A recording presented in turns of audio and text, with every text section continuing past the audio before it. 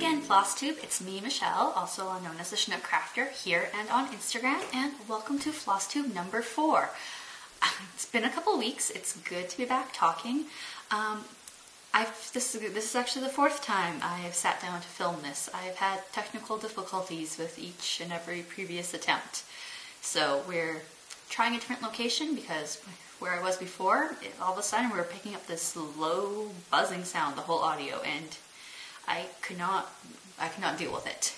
The 3rd one I thought I was okay with, like that we managed, but as I was editing I was like, no, I can't. It's not as bad as the other 2, but it's not working for me. So here we are, different location again, and hopefully this time no buzzing, because I really want to get this posted because I've got a lot to show you and talk about. Life has been the same as always, nothing too exciting. Continuing to organize my craft corner. Instead of unpacking all my yarn and fabric and getting that organized, I actually de-kitted all my kits because I was getting very frustrated with because I have like one thing of DMC, right? And then it's in 3 different projects. When I sat down to work on that project, I was having to hunt it down, and I got really frustrated, so I ended up taking everything out and relabeling and re-going through my Lord Lebanon Excel worksheet and just getting it all recategorized. It was a fantastic use of my time.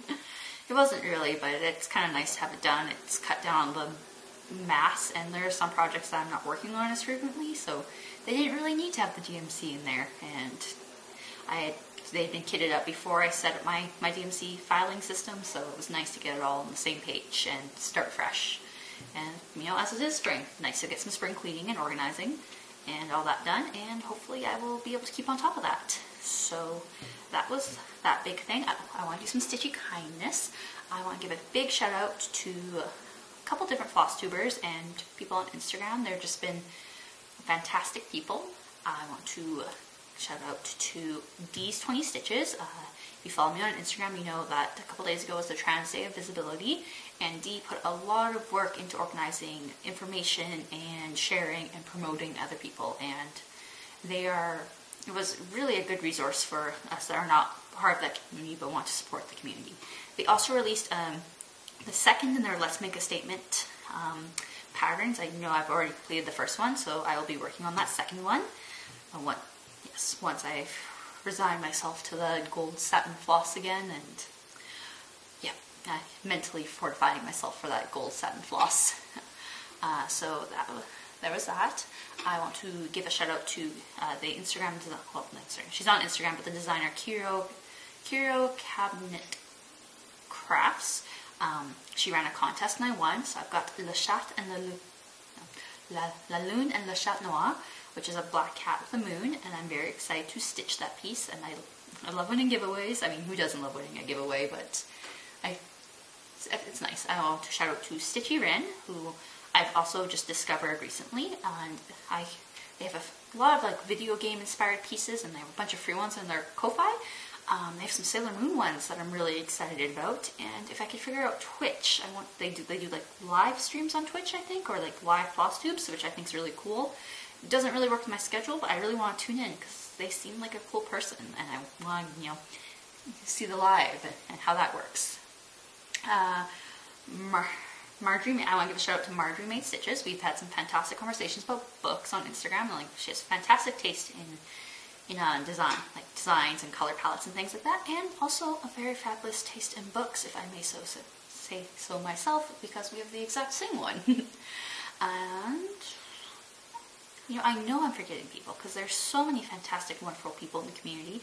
So if I didn't mention you specifically, I'm so sorry. I think you're all fantastic, and I'm just having a fantastic time talking to everyone on Instagram. So it was not meant to exclude anyone. That's just the top of my head, who I've interacted with in the last couple days. So moving on to what I've been working on. This is, as always, Death to the Dictator by Crafty Yams. It is a piece that she designed to raise funds as a stitch for Iran, and I was working on as my Stitch Asia, and I also really focused on it on International Women's Day because I really wanted to get the face of this lioness done, and it is going good. I can't know if you can see. There's a bunch of different shades of green I'm working on right now, and I'm just trying to get that done because then I can just fill in the black, the yellow, and this like beigey cream. So I've just been working on that. Once this page is done, like all the other pages aren't full pages, so that will be exciting. I'm so close, and I've been really working on it. So that was the first piece I worked on a little bit. I brought out the Spooky Moon Babe again. I'm close to another page finish on that. This was one I signed up to test stitch through one of the Facebook groups, one of the many cross-stitch Facebook groups, and I haven't heard or seen anything since that she posted, but her original artwork was really cool, so I've just been trying to work on this because I'm a little bit ashamed of how long it's taken me, but considering I haven't seen anyone else, I don't know if I feel alone in that shame. It's a very large, complex piece. It's going to be fantastically beautiful once it's done, and I kind of just want to be like, hey, I didn't forget, I didn't flake. It was just a lot more black stitching than I thought, and I overestimated my ability to stitch 310 on 18 count repetitively. So yeah, working on that, I'm aiming to get a page and a half finished, so the whole top row, by the end of April. I went to visit my parents again, as I do multiple times a month, and on my car ride I brought this one. It's the Wakanda Forever piece by Harper Bart on Gumroad. I want to get this one finished so I can buy more of his patterns. It's a beautiful, nice, geometric, bright, bold piece. I'm doing it for my partner. Cat here. The only issue is it's on black Ida, and I struggle to see it all the time. So I've also been working on getting this one done. I actually went thrift shopping the other day and I found him a bunch of Black Panther pieces, so I think this piece needs to be done. Oh, speaking of Black Panthers, buddy, you're not allowed on the table. Hey. Speaking of Black Panthers, I want to get that piece done so he can have his whole little display unit. I'm sure that'll probably be the most aesthetic photo I take of a finished object. If you want to see beautiful aesthetic pieces, check out, oh my gosh, I'm blanking her name. It has blueberries in it, and she's from and she lives in Toronto. She's gonna watch this, and I should have got this, but as soon as I said aesthetic Instagram photos, I was like, yes, I'm gonna have to link that because hers are so fantastic. I'm so inspired, and just beautiful Instagram posts of her work. My second car ride piece was the Pigeon Coops I'd Rather Be Hiking. So it'll look like this when it's all done. And I just managed to fill in some more of the green. Yeah, very exciting. Just nice, it's simple, it's on a pattern, so I don't need to use my phone or anything. I can just look at the paper, block fill in colors. So just working on getting that one done. It's small and I want to try and finish up some of my kits. I also started, this is the Halloween Crystal Ball by Tiny Modernist. So let me just zoom in there. Yeah, it's really funny because it's jack-o'-lantern, right? But I've just mostly got the face. My cat just jumped on the table again. He is being very naughty. I cleared off the table so I could film this nicely, and he's taking advantage and getting stared down. Okay, so I love this piece right now. It's very derpy because it's just the face. It's not filled in yet. This was a 3-part stitch along that she did, I want to say September, October, and I know she did a Christmas one, and then she just released a summer one. I'm just going to be doing this one. That's the only one I'm really interested in, and I just wanted to get that going because it's sitting kitted up, and I'm trying to reduce my number of whips, I've decided. So then, this was like just the one-offs. My stitch along, I finished January for the Natural World by Pixie Pixel Cross Stitch. Yeah, I mean, it's now April, so I'm a little bit behind, but I finished January. We're going to celebrate that. And one second, my cat. I am back. The cat is off the table and off from investigating the tripod. So I was talking about this piece, which is the Natural World Stitch Along by Pixie Pixel Cross Stitch. And I finished January, and I'm using the Sulky Petite Blendables in Pine Palette, and I'm really loving it. Like, it's a very subtle variegation, but it's gorgeous. It's easy to work with, one strand. And I think I'm going to be looking to get more of those and for like monochromatic samplers like this, because it's really a pleasure to work with and I'm enjoying the effect it has, and it's very meditative to not have to light switch colors. And stitch alongs, I am almost done in January's Life is Sweet by Durene Jones, which is in the World of Cross Stitching magazine. I just have a little bit to fill in there and there. And then that's done, and then I'll be back to working on borders. That's what's really holding me up, is borders. And I just want to get that one done and move on to the next section, because I've been showing that since I started Flosstube and getting nowhere with it. And it would be kind of nice to be like, hey look, I actually did a whole other section. We can stop looking at this tart. Speaking of stitch-alongs, I'm working on the Rip My Whips, which is with Marjorie Made Stitches and the MN Stitcher. I am doing Frederick the Literate, which is just a nice full coverage one by Dimensions. And I just try and stitch a little bit on it every day, like 10, 20 stitches, like just right in the morning. So I've got half a book and a little bit of bookcase. It's not very exciting. It's very stiff black Ida. It's going to be around for a year, because I'm not trying to make it as a fast project, just like a morning ritual sort of deal. And that was kind of, I think, part of the point, is just to encourage people to try full coverage. And I'd stayed away from full coverage because of the time commitment, so I ended up picking up a smaller piece. And then I realized after I had a full coverage Tamara Pierce piece by Taylor and Cromwell as a pattern I bought on sale. He's sitting below me, moving food around in his food dish. But, okay, yep, we're just gonna go with that. What a lovely cat. So yeah, so I had another full coverage piece that I could have started. Probably should have started, because I already had it. And I might still start it, because I do want it for my little library. Okay, yep, he's back on the table. I know everyone just apologizes for their cats, because I don't know what it is. He's wanted nothing to do with me all day, and now here I am trying to do something, and he's all up in my business, and he's not even being cute about it. Like, you know, he could be here working the camera, but no, he's, I don't know if that, but he just flopped down on the table, and he's a big boy, about 20 pounds, so. You love him, but why now? Why this moment? So, moving on, I also, two people I interact with a lot on Instagram. I actually met them through the Love Bugs Stitch Along.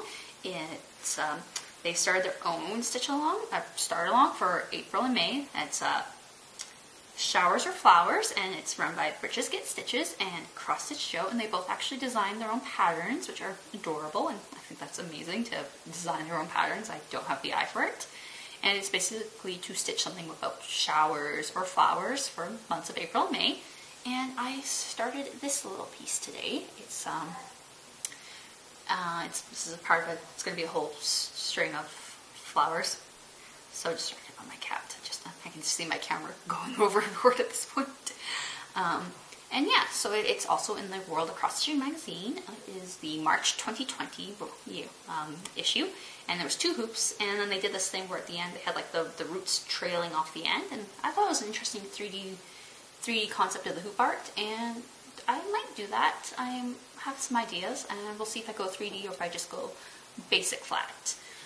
So those are the current stitch-alongs I've got work on. I also want to join in on the All the Bees stitch-along, which is hosted by the Fanciful Flamingo and Kathy Walker, which is just to stitch something with bees in it, because I have a beautiful get away from that lens. Emma Congdon and Stitchrovia, which was in one of the other cross-stitch magazines, and it's just a little bee sampler, and I think it's really, really cute, and I would love to have an apiary, but I'm also slightly terrified of masses of bees, so I want the apiary without having to do the work.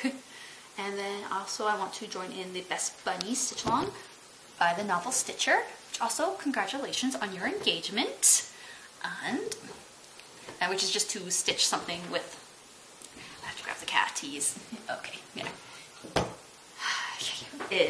Anyways, which is just to stitch something with a bunny in it, and the World of Cross Stitching magazine has a series of 3 so far Peter Rabbit cross stitches, and they're on the smaller side, and I think they would look so sweet in my daughter's nursery. I actually, one of them, the older one, a lot of her baby gifts were bunny themed. We didn't set a theme, we just got a lot of Peter Rabbit stuff, and I actually have a really cute Peter Rabbit mug up in here. That was a gift. Oh, I can't get it open. That was a fail. I have a really cute little Peter Rabbit mug up in there for when she's a little bit older to drink out of. So I think it'd just be really cute to have that themed. Okay, so you're gonna go. You stop causing me mischief? Okay. Okay, so yes, I can't see it. Maybe it'll show up in the Instagram photo of the finish. Let's go with that. So yeah, those are the stitch alongs I want to join in and projects. I also want to work on reducing my pile of whips. I've, like, as I said, as I talk about like all the starts I'm about to do, it's mostly just because a lot of them I'm not giving as much love and attention. I don't want to like abandon them or anything like that. It's just like my system with the random wheel isn't working. I don't think the whole whip go bingo board would work for me either. I've just got to, I think, settle down and just hyperfixate on them and get them finished. And I will work on that. I think Flosstube will help with that. So that's my plans. I want to talk the tiniest of hauls. I got this project bag from Heidi's Handmade. It is adorable. Like, look at that daisy vinyl. It is so sweet. And she was so sweet and kind. She included these little handmade floss drops. They're cute little houses. They're very cute. I feel like I should talk to my mom to save her scrap from scrapbooking, and then she can make me more of these. And the littlest pair of snips with a cover. And I love that it has a cover, because my actual other pair doesn't have a cover. So that has been very handy. And just like, look how cute that is. And it's really nice, like this binding up here, it's like this little rainbow variegated thread, and it is just a nice perfect size. And it is my first project bag, so I am excited to be joining that. I can already tell I love the zippers. And well, if you follow me on Instagram, you know that I spent summer March experimenting with dyeing my own Ida. And I've already posted the reveal there because, you know, it took a while to get this filmed and I wanted to show off. And so I will just do a quick little flip here. And it's just, had some white opalescent ones, and I used the purple Rit dye, and I put snow on top and let it melt. So it kind of does like a tie-dye effect, but it's like slow and like a little bit more random, so you don't quite know how it's going to turn out. Like I did get some like yellowy spots here and there, and that's just because dye is made of a compound rather than you know, a straight color, so sometimes it separates. I really enjoy the process with the snow. I think for my research it could be different with ice because ice has a different surface area, and also it was still on the cold side here, so it melted slowly, so a slow melt versus a fast melt. Yeah, very interesting. I had a lot of fun. I have already pieces in mind, one of them being La Lune and Le Chat Noir. So I gotta get started on that. I just have to decide which piece is going to go for which project. They're all gonna be cat themed. I don't know if you noticed, but I have a black cat, and I feel like I have to stitch some things for him. And of course, now that I'm talking about him, he's gone.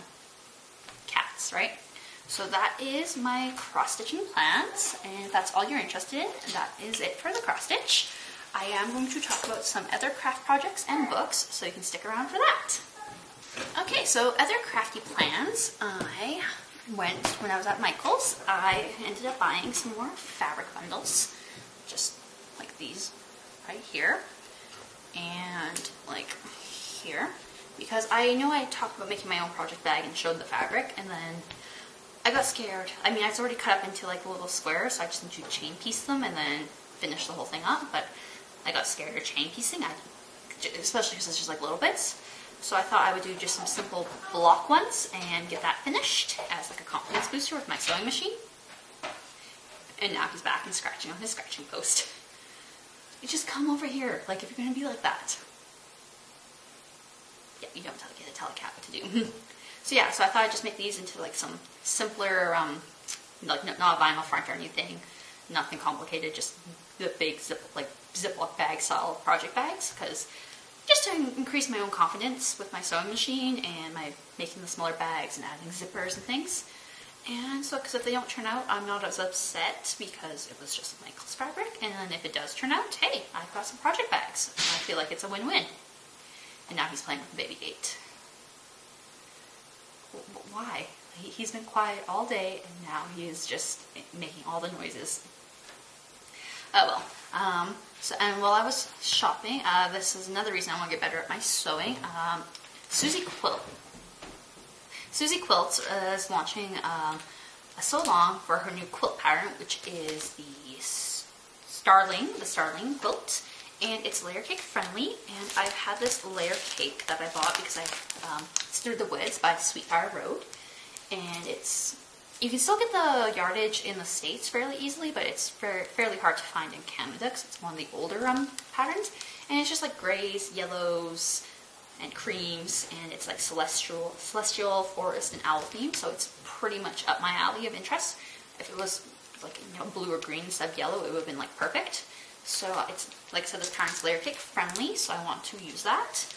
And when I went out, I got the backing fabric for it, which is just the Grunge Moto, and I think this will be very perfect together. And it's basically just like a 4-week sewing challenge. Like this week it's pick your fabric, next week it's cut your fabric, the week after it's sew them together, and then the 4th week is to finish it. I won't be finishing it either, like the quilting and the backing, because I don't have a backing or a binding picked out yet.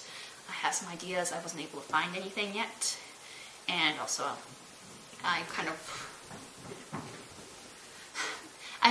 like I said, I just have some ideas that I just don't want to rush myself. I think if I get 3 of the 4 steps done the first week, the first month, like I'll have my first finished quilt top, which was one of my goals for the year. So I'm excited about that. And while there, I also bought a tailor's clapper. This thing is supposed to be magic for your seams when you're sewing. And it's handmade, like locally, and was a fairly reasonable price. And so I will have to tell you if this is like the best thing for like pressing your seams open or not. We'll find out. Worst comes to worst, I have a nice giant wooden block. So yeah, that is everything I've got for crafts, and then just a quick little book talk. I've read a lot because it's been a couple weeks, and I'm just going to fly through that.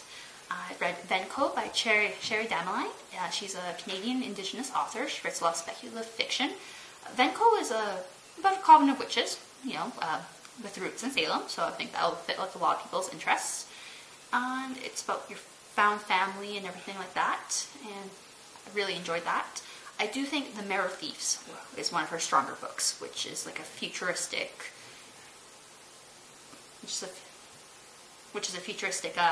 interpretation of kind of, I guess, a post-apocalyptic in a way, and it does kind of touch in on like residential school themes, I would say. I read Stone Blind by Natalie Hines, which is a retelling of the Medusa myth. I love that Greek mythology is having this feminist retelling Day in the Sun, because teenager me would have been all over all of this, and I'm still reading all of it, but like I'm being a little bit more critical as an adult. I am a little tired of all the Persephone ones. I would say only Lore Olympus so far has gotten my seal of approval of being as a good reinterpretation. A lot of them are just trying to be dark romances of Persephone and Hades, which I can see where that would come from, but I'm not compelled to them as like they're as the characters. It's window dressing and fluff for me rather than actually being a reinterpretation that deals with the Greek mythology. And like I think Natalie Hines does a really good job. I know some people didn't like Stone Blind because of the multiple viewpoints. I think that is very good at reinterpreting how Greek plays were told with the chorus and such, and like the multiple viewpoints and of the epics and such. So I think that's actually a selling point rather than a detractor part. I read The Atlas Paradox by Olivia Blake, which is the sequel to The Atlas Choice. I think that suffers from the second book blues, as it were, because there's a lot of talking and a lot of wheel spinning, not a lot of plot happening, because there's a third book. And so it could have been shorter, or there could have been more interesting subplots, as it were, to bring us back to the main plot. And yeah, it could have been, I don't know, I'll have to read the third book to see how I feel about the subplots, but to me it was a lot of talking without actual actions. And then I read an Unkindness of Magicians. I think it's by Kat Howard, and it's just, again, a dark academia, postgraduate wizard university school with duels, and I thought the magic system there was really unique, and the questions of how people deal with the system that both benefits and oppresses them, and how they deal with finding that out I thought was a very interesting, and I like that it was a standalone. And then lastly, I read What Moves the Dead by T. Kingfisher, which is a retelling of The Fall of the House of Usher by Edgar Allan Poe, and it's a lot of what I wanted Mexican Gothic to be, you know, the haunted house story. And it's just, her humor is so fantastic, it's creepy, it's very atmospheric, it's only 150 pages, so if you don't like it, you haven't really invested more than afternoon, evening in it. And I enjoyed her, I enjoyed her humor, I enjoyed her world building. Like I So, you know, it's not just like an England retelling, right? It's its own distinct world, but you can definitely see how it was based on our world. And the aunt, a fictional aunt of Beatrix Potter, is a character with an interest in mushrooms. So, I mean, what a fantastic character to introduce to the world. And I've already mentioned I have an interest in Beatrix Potter, so I was happy with that fictional character introduced, and her mentionings of her niece, and her niece's much better artistic abilities. So that is everything I've been up to, and I hope to show up again in like 2 weeks and have caught up more of my stitch-alongs and maybe have some finished objects to show. Thanks for everyone for watching and commenting and interacting with me. It's my highlight when I get to interact and have conversations with people. And I hope to see, I hope that you're seeing me again in a couple of weeks and enjoying the content. Thanks. Bye. Also, the distraction of the cats meant I forgot. One thing I actually wanted to mention is I'm part of my very first stitch along. It is the Heart Sampler by Big Bad Vibes, because on the Transgender Day of Visibility, Mariam Crafts, I think it's Mariam, she posted the Heart Sampler by Big Bad Vibes, and it was gorgeous. And then Megan, who's half of the Long Distance Stitchers, posted on her stories saying, "Ooh, we should, like, who wants to do a stitch along?" And I was like, I'm in, and we came up with the hashtag Big Bad Heart Stitch Along, and I will be starting that, I think tomorrow is when my fabric arrives. And if you were one of the people that did the Love Bug samplers, it is the same floss colors, more or less, maybe a shade or two different, very similar vibe. So, you know, if you want to keep going, have a little companion piece, if you weren't already doing the mushrooms, you should join in. And it's no set date, no set start date, no set end date, just want to stitch some rib cages and anatomically correct hearts. So join in the fun, and hope to see you there with the hashtag. Okay, bye again.